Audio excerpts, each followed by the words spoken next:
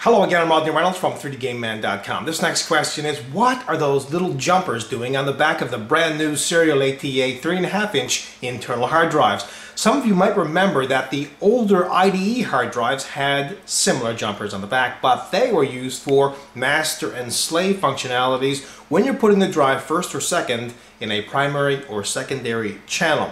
Now, the new Serial ATA hard drives have jumpers, but they're for different reasons. They're for factory use, enabling or disabling technologies like, for example, power up and standby. Western Digital has one called spread spectrum clocking, which you can enable or disable. But the primary jumper that is used on Serial ATA hard drives is decreasing the speed of the hard drive from its default of 300 megabytes per second down to 150 megabytes per second, and that's only done if the hard drive is not compatible with the motherboard, and usually that only happens if the motherboard is older. If you have a brand new motherboard, don't use any of the jumpers on a brand new Serial ATA hard drive because it's just not necessary.